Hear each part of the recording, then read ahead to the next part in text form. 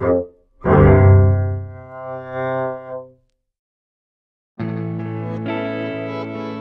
name is Carol Mancusi-Ungaro, Associate Director for Conservation and Research at the Whitney Museum of American Art. I was an art historian on a PhD track studying Donatello. Donatello's sculptures were just something that really spoke to me, and that's what I wanted to spend the rest of my life doing. And of course I don't. I do modern art, but that's what brought me into this field.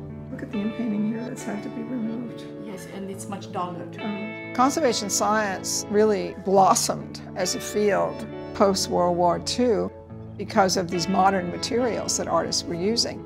They went to the hardware store instead of the art store. And so these were materials that were never designed to have a long shelf life. Conservators had to figure out how to preserve those materials. And that's where the artist's voice is very helpful. That's how the artist documentation program started. Have you always printed on canvas, or have you done this on paper as well? I made some experiments on raw linen. It would still go through a printer? It was really tough because it was really much softer.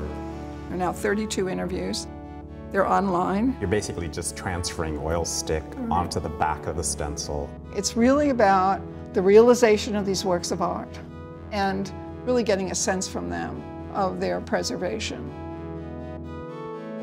When I started working with artists, something really clicked.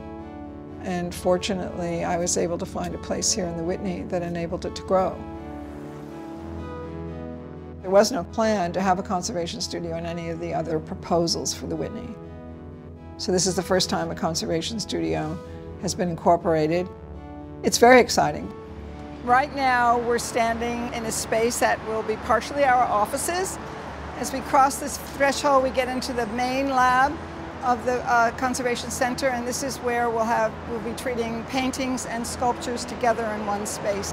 And on this front part will be a small space for our conservation for film, video, and new media.